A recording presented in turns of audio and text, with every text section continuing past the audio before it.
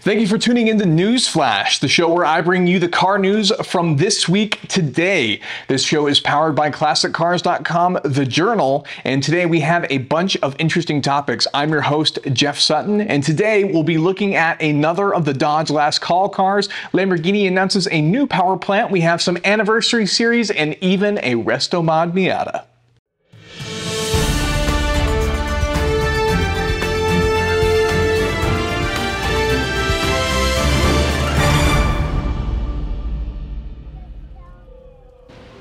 Our first bit of news is the number 6 of the Last Call cars from Dodge. This one in particular is a Dodge Challenger SRT Hellcat wide-body Black Ghost. The Black Ghost comes in reference to the 1970 Dodge Challenger of the same name, which roamed Woodward Avenue in the 1970s, destroying everybody on the drag strip and on the road in terms of the drag racing concepts. That car was owned by Godfrey Qualls, and Haggerty has a really interesting 40-minute documentary on the car, so if you have the time, I would strongly suggest that. It's over on YouTube. Definitely check that out.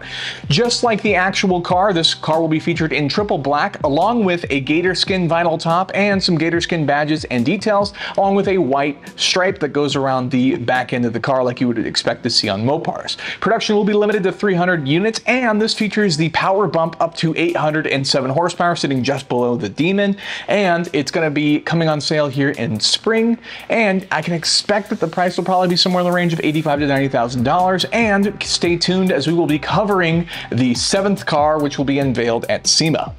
For our next article, Chevrolet has announced that they are going to be producing a Tahoe RST Performance Edition.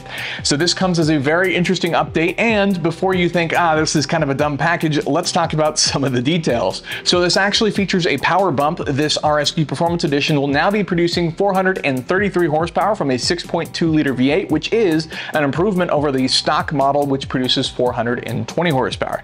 Now, this isn't as extreme as an upgrade like you would find with the Escalade V, which is supercharged, producing over 630 horsepower, I believe, which is a pretty crazy performance improvement. But this does feature the police package in terms of all the performance goodies, such as the stabilizer bar, and the suspension will be lowered slightly just to give it a little bit better center of gravity. This vehicle also features Brembo brakes on all 4 corners, and you can expect some interior upgrades as well, just to remind you that you have lots of sporty packages. Even the gas pedal is a little bit sporty for what you can expect to see from this vehicle, which is pretty interesting. We've seen all these performance SUVs from the other brands, but this is the first of what we've sort of seen from the performance American SUVs aside from the Escalade V. Mini USA has announced a special edition Mini Cooper called the 20-Year Edition.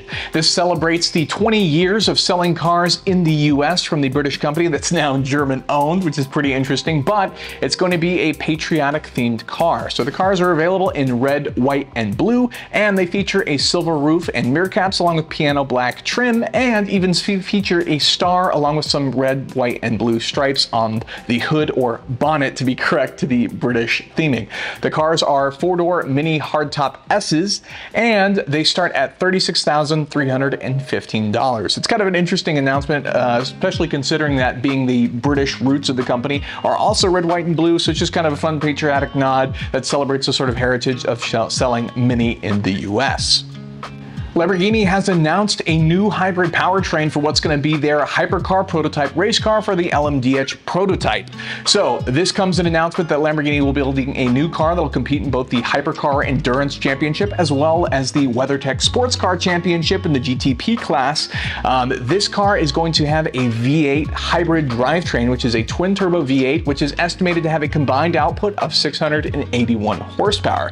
Now, this comes as an interesting move, as we've seen Lamborghini moving in the hybrid direction for a little while now, so it makes sense that the race cars would be matching the hybrid drivetrains that we've been seeing coming from the street cars. Now, along with that, while Lamborghini is not alone in developing this car for Squadra Corsa, their race car team, they are also receiving some engineering help from Williams Advanced Engineering of Williams F1 fame. So there's quite a lot of development going into these cars, and personally, I'm super excited for the upcoming hypercar class, as we're going to see competing at Le Mans this year, and of course some other race car championships and things around the country. So we'll just have to see how this car looks, but it's exciting to hear some of the first technical specifications. Next, we have the unveiling of the Gorgana Cars NM concept, which is exciting because it is a Restomod NA Miata. Now, this is not something we see very often, but it's a Barchetta style focused version of the car that can be intended for street use as well as use on the racetrack if you prefer to use it that way. It's an NA Miata that features a bunch of cosmetic upgrades, even though it is very clearly an NA Miata as well. It also features a tonneau cover, so you can use it as a single seat race car if you want that aerodynamic slipperiness, but the powertrain comes from an ND Miata using that Skyactiv inline 4, which is pretty interesting. So rated at 181 horsepower, although the Italian startup based out of Rome, they say they can include a power upgrade of 225 horsepower should you see fit. There are also some additional upgrades that can be added, such as more carbon fiber to add lightness, so to speak, including the base weight of this car, which starts at just 1,830 pounds, making this a very light car indeed. And it's exciting to know that it can be made even lighter with more horsepower should you see fit. The interior has also been stripped for more of a race car feel, and I think it's a very interesting concept, especially taking an old platform like this. Not to say that it isn't great, because Miata's always great, but it's exciting to see a Restomod that's maybe more affordable in this use case. With that, that's the end of this episode of Newsflash. If you enjoyed it, you could throw a like on this video. We'd really appreciate it. And be sure to comment below and let us know which article was your favorite. If you want to make sure you don't miss future episodes of Newsflash, make sure you get subscribed, as these come out every week. And if you're interested in reading these articles, we always post the links below, so be sure to check that out. And with that, thank you so much for watching, and I'll see you next time.